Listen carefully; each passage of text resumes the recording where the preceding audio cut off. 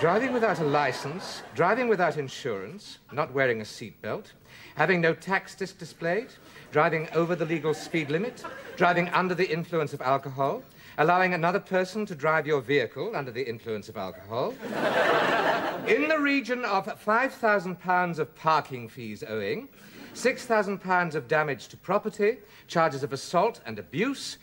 The charges of attempted murder and robbery have been dropped. Shoplifting.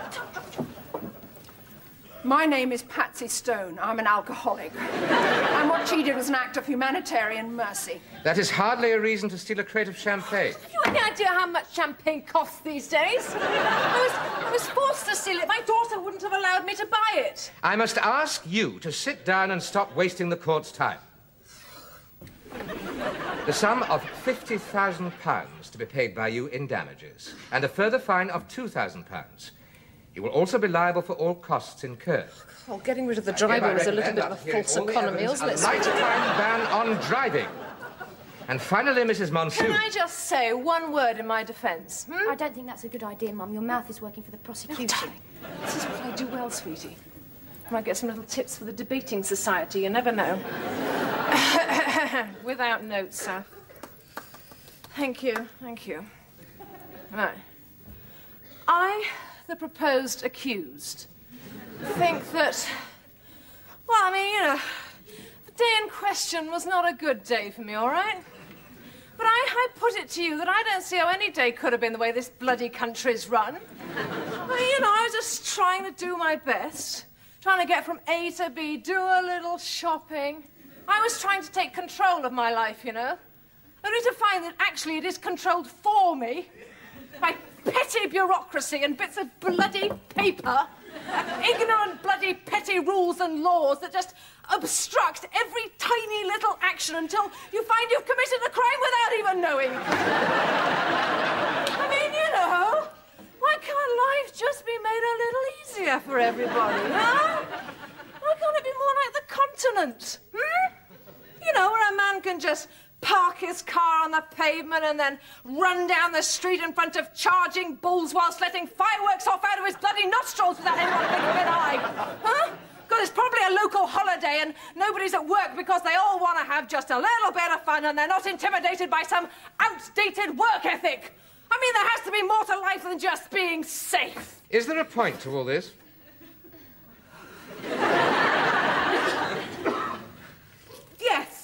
Yes. Why do we pay taxes? I mean, just to have bloody parking restrictions and buggery, ugly traffic wardens and bollocky pedestrian bloody crossings, you know? And those bastard railings outside shops so you can't even get in them. I mean, I know they're there to stop stupid people running into the street and killing themselves, but we're not all stupid. We don't all need nursemaiding. I mean, why not just have a stupidity tax? Just tax the stupid people. Die! Yes! Any more of this ridiculous rant and I'll put you both away. Hear, hear. Edwina Margaret Rose Monsoon, I hereby sentence you to... Wheels on fire, rolling down the road. Let's know where my next of kin.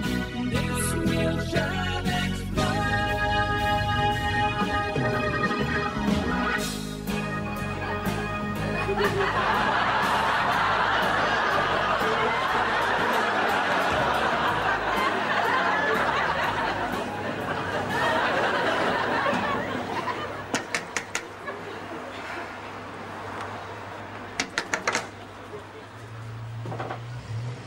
Community service.